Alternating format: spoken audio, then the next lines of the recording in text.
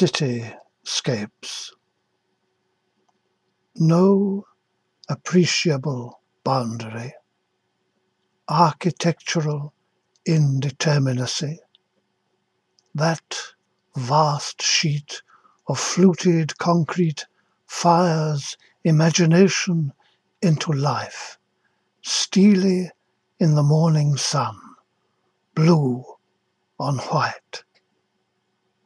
Black figures outlined against the mass, an air of Chopinesque, an intimate study of the neglected human psyche, troubled, forlorn, worn. The latest spacesuit in acrylic steel, feel of velvet. Our orisons shall summon whom? What apogee must we aspire to? What flat levels of horizon gaze? These, and beyond the cities we have built, huge empires we have formed, what unimaginable emptiness beckons us further on.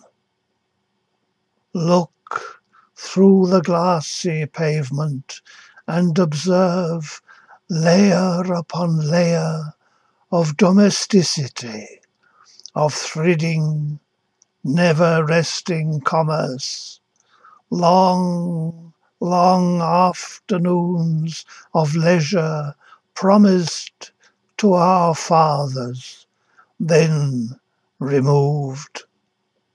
While we dream of moons, planets, universes, more than a single cosmos.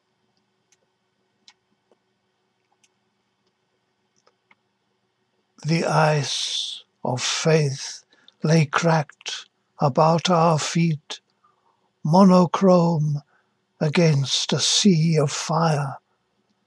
Tumultuously unfaith, piled higher than all earth's cliffs, shrieked out in blinding rays of pure white light its treachery.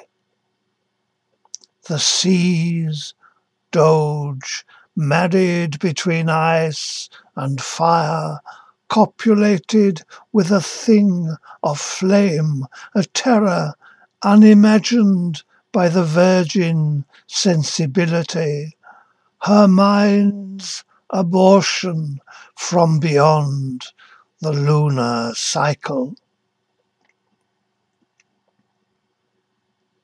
The pale horse is not death, it is disease, triumphant, virus, degenerate, victorious, thrown up to ward off horror in despair of healthful remedy, unstabled, panic-stricken, flaring nostrils whinnying.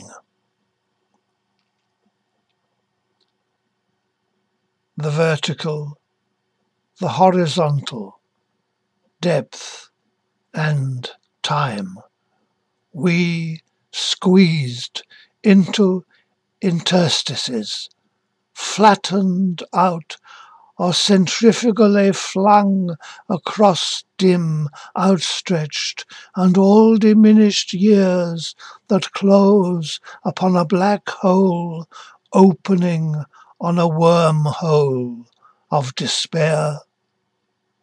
Unimaginable crushing spiral the width of a hair where we are milled and grounded down to nothing.